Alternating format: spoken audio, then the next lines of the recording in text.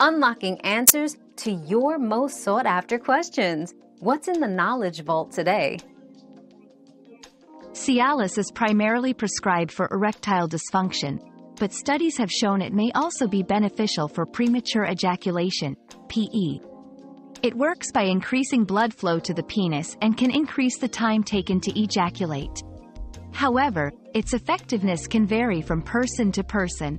For those struggling with PE, it's crucial to seek advice from a healthcare professional to explore this and other treatment options tailored to individual needs and conditions.